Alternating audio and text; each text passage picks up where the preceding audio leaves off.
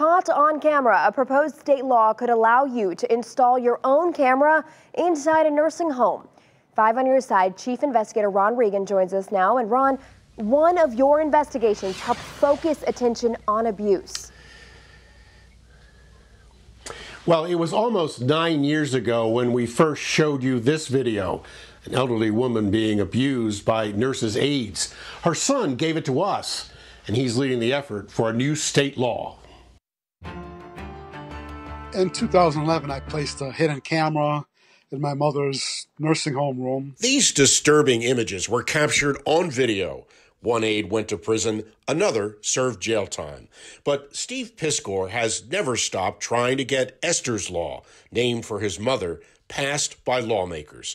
Suspected abuse, he says, is difficult to prove. No matter how much I went there, how many times I went there every day and other family, we still never caught the abuse. So the only time we caught the abuse was when I put a hidden camera in, which caught the abuse, which I couldn't see. A House committee was scheduled to hear testimony today from the bill's sponsor.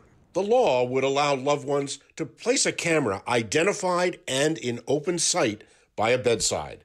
Piskor believes it would cut down on abuse. It definitely will be a deterrent. Right now, what's going on, nursing homes have been closed down for over 2 months now. And if everybody believes that abuse and neglect went away because of the virus, I mean, that's just not reality to believe. And a similar measure has been introduced in the Ohio Senate. I'm Chief Investigator Ron Regan.